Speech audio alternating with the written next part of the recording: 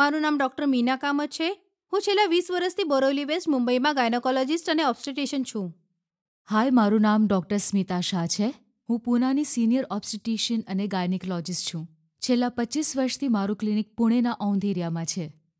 હું ડૉક્ટર શારદા જૈન. હું ગાયનોકોલોજિસ્ટ છું. હું દિલ્હી ગાયનોકોલોજી ફોરમની જનરલ સેક્રેટરી છું. છેલ્લા 20 વર્ષથી હું પીજીઆઈ ચંદીગઢ અને લેડી હાર્ડી મેડિકલ કોલેજમાં ભણાવું છું. હું ડૉક્ટર સપના વર્મા. હું એક ઓબ્સ્ટેટ્રિશિયન અને ગાયનેકોલોજિસ્ટ છું અને છેલ્લા 8 વર્ષથી આ ફિલ્ડમાં કાર્યરત છું.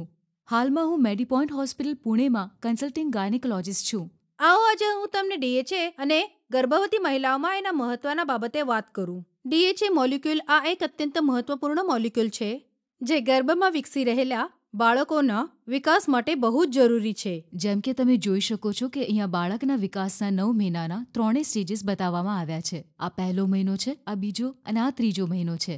ત્રીજા મહિનામાં બાળકના મગજનો એનાટોમિકલ વિકાસ થઈ ગયો છે.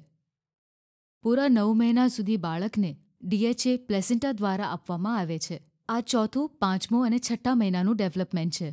આ જુઓ, અહીંયા તમે પ્લેસેન્ટા જોઈ શકો છો અને અમ્બિલિકલ કોર્ડ જોઈ શકો છો. અમ્બિલિકલ કોર્ડ બાળકને પ્લેસેન્ટાથી જોડે છે અને પ્લેસેન્ટા દ્વારા બાળકને DHA મળે છે. 7મો, 8મો અને 9મો મહિનો. At the end of 9th month બાળકના મગજનો 70% વિકાસ થઈ ચૂક્યો હોય છે. મારું એવું માનવું છે કે ગર્ભવતી મહિલા માટે હરરોજ 400 મિલીગ્રામ DHA લેવાનું જરૂરી છે. ડિલિવરી પછી પણ બાળકના મગજનું ડેવલપમેન્ટ પહેલા 2 વર્ષ સુધી 15% હોય છે. આ વખતમાં બાળકને DHA માના દૂધમાંથી મળે છે.